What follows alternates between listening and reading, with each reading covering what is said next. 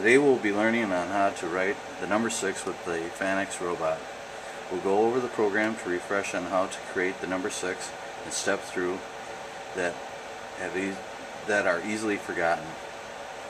We'll step through the program to make sure that all points are correct before running it in a continuous motion.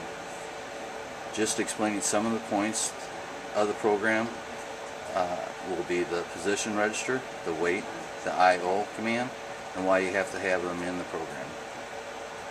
First thing to do in verifying a program is to make sure that you have your teach pendant in the step position, to verify that it's in the world coordinates. What you want to do in the step position is it steps through each individual coordinate so that you can verify each position as it goes along, making sure that everything is free of obstructions. First thing to do is jog it into the first position.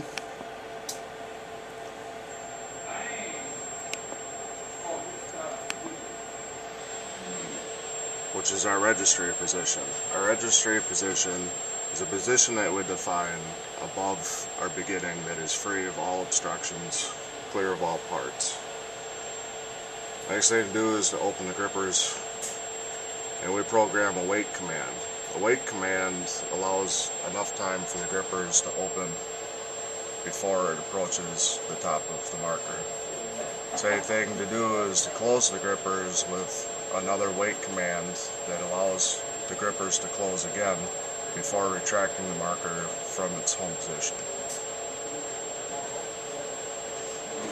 Now it moves back to its registry position. In the registry position, we've already acquired that it's a position that is free from all obstructions and the marker is not going to hit anything. The next program, the next point in reference, is to do a linear motion somewhere above our workplace that is going to assure that the marker is not going to hit anything. At this point, if we were to want to program a spot that was the starting point, we would run the risk of the marker hitting the fixture in which it came out of.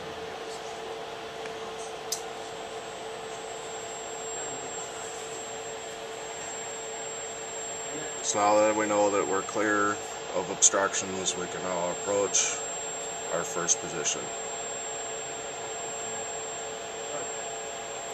At this point, we're going to do our first motion, which is a linear motion to start the 6. And now to do the circle of the 6, you need to program circular motions. The first point of the motion is for which it starts. As you may have noticed, the grippers that we have for these markers do not hold the markers correctly each time.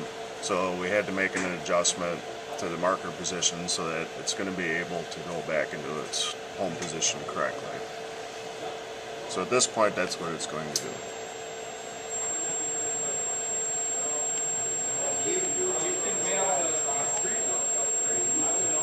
And then it's going to open the grippers. It's going to give a wait command of a second to allow the time for the grippers to open. It's going to complete the program by returning to the robot's home position that was already programmed. So at this point, we've successfully tested and stepped through the program. The next step is to run it in continuous mode. In continuous mode, by running in continuous mode, you just simply take it out of the step mode.